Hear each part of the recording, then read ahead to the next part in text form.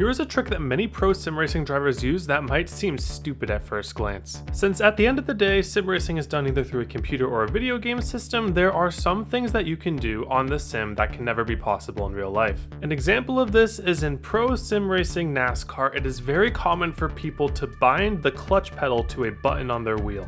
Being able to engage and disengage the clutch so quickly has a few uses to it. The first is getting through the gears. Having a very short time on the clutch with a button press allows you to stay full throttle while still not losing any momentum by having to wait on the clutch. Another thing that button clutch helps out with is fuel saving. In many sims, especially iRacing, there are cars where you save fuel by engaging the clutch. Using a button to engage the clutch will allow you to get to 100% clutch quicker than with a pedal, which means you will be saving more fuel for pretty much the same speed. And while none of this is really 100% realistic, what is realistic is people doing whatever it takes to gain speed.